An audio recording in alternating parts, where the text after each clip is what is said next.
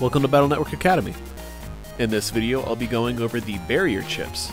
Barriers are defensive chips that protect Mega Man from incoming attacks. Taking a hit from a wind element chip will remove the barrier completely. Additionally, being caught in wind gusts caused by wind rack, fan, or the wind chip will remove your barrier as well. Starting off with the standard barrier, these three chips act as a temporary health pool that protects Mega Man from attacks. With the exception of the Gundel Soul chip series, those chips are capable of piercing barriers. Standard barriers don't expire, so the only way to get rid of one is to either hit it with a wind attack or remove it with damage. While you have a barrier up, it gives you Status Guard, protecting you from gaining effects like stunned, paralysis, blind, and confusion. It will not, however, remove these effects if you already have them. Barriers act a little weird when Mega Man's in the flashing state. If you use an invis or put up a barrier while you're in the flashing state, when getting hit by chip attacks like cannon or corn shot, the attack will deal 0 damage to the barrier. But getting hit by lingering attacks, like Electrocross's Thunderbolt or the Doll Thunder chip series, will remove the barrier completely even if your barrier has enough HP to take the hit. Also, while you're in the flashing state, Buster Shots and Beast Buster Shots will hit twice. The next type of barrier is Bubble Wrap.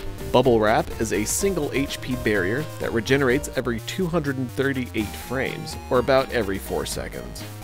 While Bubble Wrap is active, Mega Man's element changes to Aqua, no matter what his cross element is. So taking damage from any Elec attack will deal ×2 damage.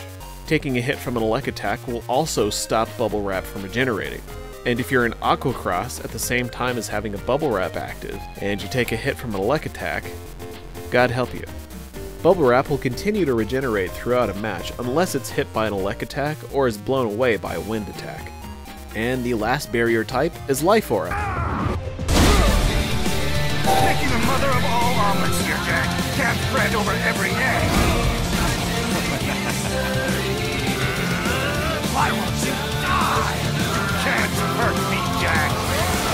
Nanomachines, son. Go fuck with this senator. Die! Die, you piece of shit!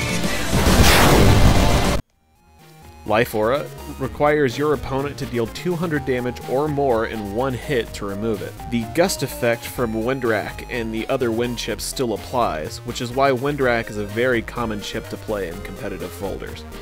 Chips that deal multiple hits, like Kernel Force or Meteor Knuckle, while capable of dealing 200 damage, deal it in multiple hits, so they'll be incapable of clearing Life Aura without boosts. Life Aura lasts for 3,000 frames, or 50 seconds, which doesn't sound like much, but a match can be decided in less than 10 seconds if you're not careful, so always bring your wind rack.